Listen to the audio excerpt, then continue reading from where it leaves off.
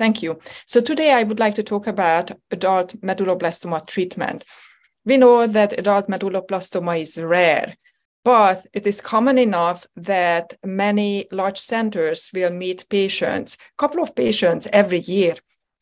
Because this is a very aggressive, rapidly growing tumor, it is important that these centers are ready to treat the patients immediately.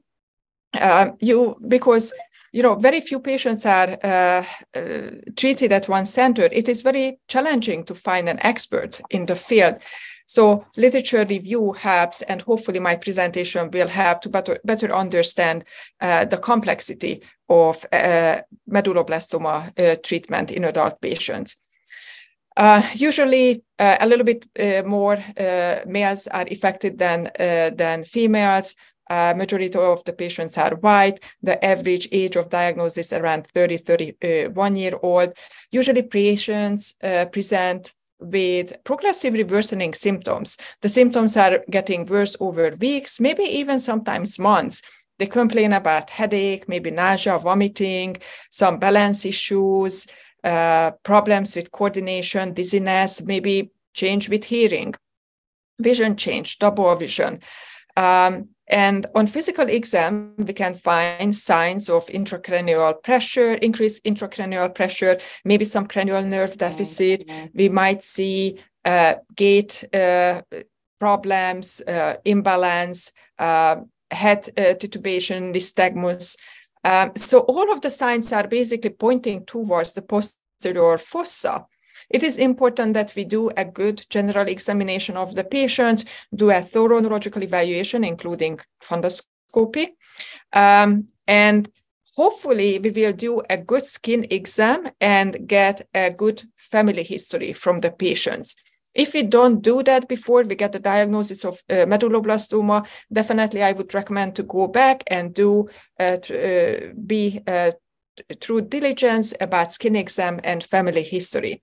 These are important because about 5% of medulloblastoma patients present as part of a syndrome, a genetic syndrome, Gerlin, Li-Fraumeni, Turcot, or other syndromes. So identifying these genetic families, genetic syndromes, will affect how we approach the patient and what other services are providing to the patient.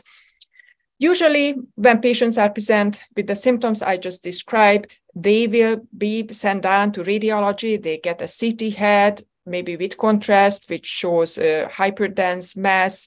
There will be enhancement of the lesion. MRI brain will need to be done, and we will see iso or hypointense lesion on T1, which is heterogeneously enhancing. On T2, we see hyperintense lesion, and ADC is an important marker that might help us in differential diagnosis. Because of the location, ependymoma might be part of the differential diagnosis, but ADC is hyperintense in ependymoma, and medulloblastoma usually hypointense. Of course, this is just per textbook, and life can bring us surprises, but this is kind of a guide that we can use. We might see necrosis, hemorrhage, cystic changes, and definitely these patients need to and we always need to think of hydrocephalus. When we identify medulloblastoma, it is very important to image the entire CNS axis. These tumors tend to metastatize, so we need to have a brain and entire spine imaging done. We can do imaging either before surgery, or we can do it like 2 weeks after surgery, just to make sure that the surgery artifact does not interfere with our quality of imaging and with the decision. Also, these patients need to have a lumbar puncture.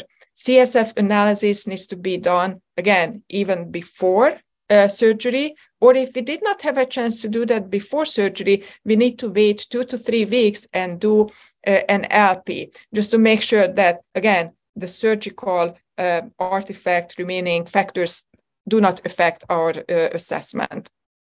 So this is an MRI patient, MRI picture of my patient who was diagnosed with Wnt-activated medulloblastoma. As you can see, we have the hypo-intense large lesion and contrast enhancement.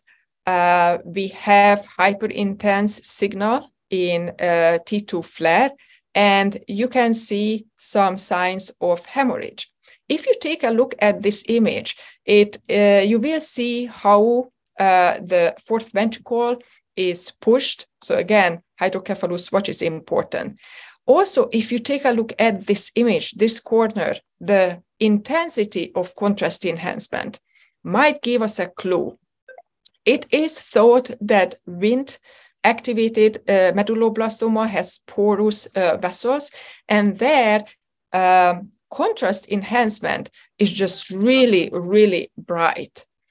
The other thing that MRI helps us is the location of the lesion. This is a Wnt-activated tumor, and this is a typical location of Wnt-activated tumor in the dorsal brainstem area. For SHH-activated tumors, they are located more laterally in the cerebellar hemispheres. So pathology, we will see, small cells. These are highly malignant embryonal neuroepithelial tumors. All medulloblastoma, by definition, WH grade 4, because of the aggressive biological behavior we learned. We distinguish histological and molecular subtypes, and we will talk more about that. We need to remember, when we talk about medulloblastoma, that adult medulloblastoma is different from pediatric medulloblastoma. And what we learned about pediatric medulloblastoma does not necessarily can be extrapolated to adult medulloblastoma. It's like, children are not small adults. Adult medulloblastoma is not equal to pediatric medulloblastoma. In terms of histological subtypes, we distinguish 4. We have the classic histological subtype, desmoplastic, nodular, desmoplastic with extensive nodularity, and large cell anaplastic. Sometimes this information can give us clue about a prognosis. There are better prognostic signs, like desmoplastic is usually considered better, and definitely large cell anaplastic probably harbor a more aggressive behavior. We also distinguish 4 molecular subtypes, and this is like a changing field in neuro-oncology. As we are learning with all other brain tumors and CNS tumors, molecular subtypes are gaining more presence in the diagnosis and in the treatment of brain tumors. In adults, the most common subtype is the SHH, sonic hedgehog activated subtype with white type P53. Then we have the non-SHH and the non-Wnt group. Then the Wnt activated is present about 15%. Very rare to see P53 mutant SHH in adults, and basically within this group, the non-SHH, non-Wnt, we have group 3 and 4. Group 3 is almost unheard of. Very, very few patients have group 3 in adulthood. Some histology subtypes present more frequently with these molecular subtypes, and there is a very interesting immune phenotype difference between these subtypes. I highlighted those that are kind of specific for one subtype, like nuclear beta-catenin is specific for Wnt. The YAP1, GAP1 negative phenotype is specific for the non-SHH, non-Wnt. There are genetic mutations that are frequently seen, so good to look for them. In terms of prognosis, again, we learned and have more data about children, adult, pediatric medulloblastoma. That does not necessarily true for adult. For example, Wnt-activated medulloblastoma harbors good prognosis in children. It is good prognosis in adult too, but not as good as with children. And we need to take this seriously. Other thing I would like to mention is that molecular profiling is available and it is recommended to get it done for every patient with medulloblastoma. Risk stratification will be important in the treatment of medulloblastoma because that's how we will determine what type of treatment is needed for the patient. We have the traditional modified Chang staging criteria, then the Packard, and we also have guidelines from NCCN. The Chang criteria is still relevant. Basically, important thing to know is that M0 harbors no evidence of any metastasis, not on imaging, not on CSF, and M1 and the rest of the M has some kind of metastasis detected in one way or the other. So how do we treat these patients? Definitely, whenever we can, we should do surgery with gross total resection. Based on studies, unfortunately, only 55% of the cases can be resected safely. If the lesion cannot be resected safely, we need to measure how much is the remaining tissue left behind. But definitely gross total resection and a good amount of resection with small amount of residual tumor harbors good prognosis, better survival. So once we've done the surgery, we need to do an MRI within 48 hours to assess the success of the surgery, and then stratify the patient either to standard or high risk based on evidence of metastasis, based on tumor volume, and based on histology. Also, some molecular markers like MYC amplification can harbor some significance and can play a role in our decision making.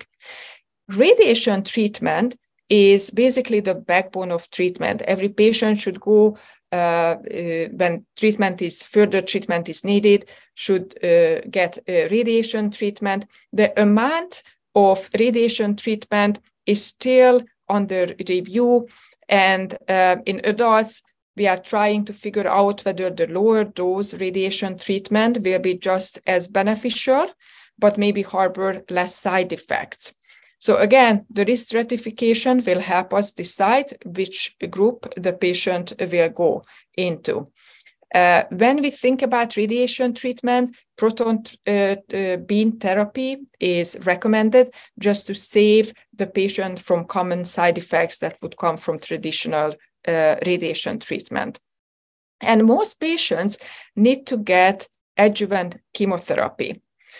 For adults, we use most frequently the modified Packard regimen, and we needed to modify the original Packard regimen because adults don't tolerate as much chemotherapy. They usually have more cytotoxicity, they don't tolerate the treatment, they have more neuropathy, and this is the most frequently used treatment. Definitely it is not recommended to give vincristine during radiation treatment for adults because of the concern of neuropathy, but it is used in the adjuvant setting. There is another regimen called Taylor regimen, which use vincristine, etoposide, carboplatin, and cyclophosphamide. And MediRegent, and it's commonly used in Europe, they use cisplatin or a platinum-based drug, cisplatin or carboplatin, with etoposide. This is actually the drug that we used at Hopkins where I did my fellowship, and we put together kind of like a series of patients, of 13 patients who received the cisplatin etoposide treatment.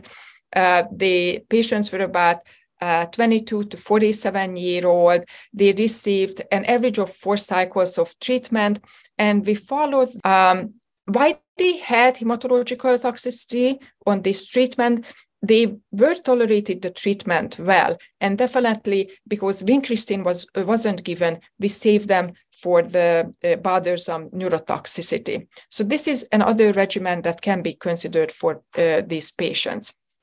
Following the surgery and during treatment, patient needs to be followed with serious MRI imaging that is well defined in NCCN guidelines. In addition to that, these patients require a lot of additional help. Definitely, these patients need to be sent for fertility conservation, consultation, and evaluation. Many of them will need cognitive rehabilitation that needs to be started early on. The patients need to be connected with an endocrinologist for upcoming endocrine issues. They need to be sent for hearing evaluation, ophthalmology. They need to follow up with neuro-oncology for long-term, for disease recurrence watch, and for secondary malignancy watch. If the patient got vincristine, the patient might need neurology and some help with the neuropathic pain. And they need a lot of psychosocial and additional help that probably a survivorship clinic can help with. Where are we going as future treatment? I think today we heard a lot about that we need to be more specific. The science is going that we need to evaluate the groups, we need to do more molecular analysis, and we need to distinguish patients better from each other based on molecular data. And once we do that, we will be better in a better position to provide targeted treatment that will be actually effective. There are some exciting drugs that are in investigation right now, and I'm looking forward to hearing more about these clinical studies. And these are my references, and thank you very much for your time.